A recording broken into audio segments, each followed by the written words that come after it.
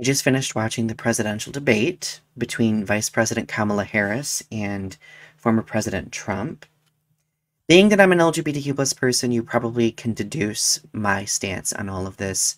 I've been very worried about marginalized communities, especially with the concern of another 4 years of a, Donald Trump presidency. But I firmly feel a sense of optimism right now because I think that Harris did sweep this debate, because on the other side of this conversation, there were a lot of very unsettling and concerning things that were said, which teetered on the verge of, actually not teetered, it just flat out was fear-mongering.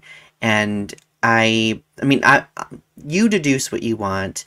The debate is out there. Feel free to go watch it, and obviously you make your own determinations, but I am feeling a sense of optimism for Kamala Harris, and I'm excited. I'm excited for this because I do feel that sense of hope. But something interesting happened today after the debate. Pop star Taylor Swift finally endorsed Kamala Harris, which we are obviously very happy about. But when I say finally, we've been hoping that she might say something for quite a while. She has a huge following, obviously. There have been other musicians like Chappell Roan who've been far more vocal earlier in the year, and I would have ideally liked if Taylor Swift would have said something much sooner, and other pop stars, but I digress. However, I will take support where I see it, and so long as it's, prior to the election, right?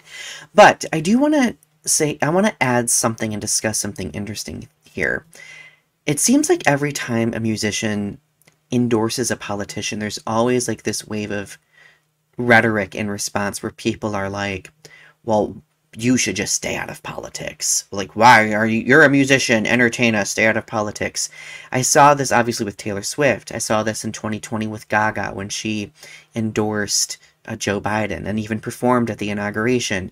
My favorite band, Evanescence, when they released the song Use My Voice, which is very much a political anthem, people got frustrated because they were like, stay out of politics.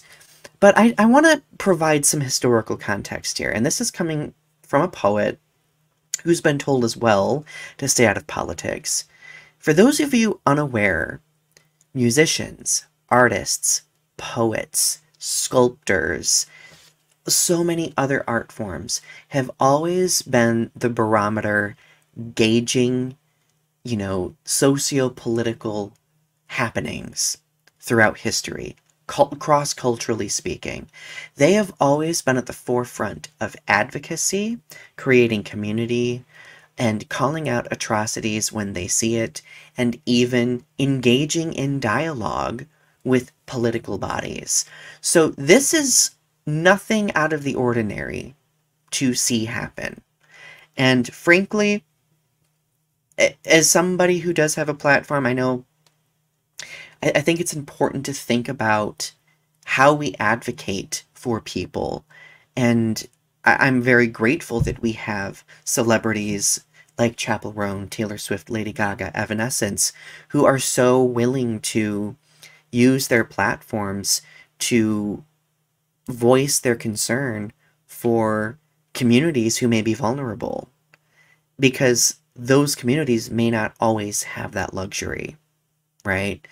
And I just wanted to paint that context just a little bit, because there is a space for the arts to engage in conversation with politics. And I don't think that anyone should ever be dissuaded from that, because we all have voices too. We all are people too. And if we choose to use our platforms for something of that purpose, I don't think there's any shame in doing so. Anyway, share your thoughts below. Subscribe to my channel if you haven't yet. Thank you for listening, and I will talk to you soon.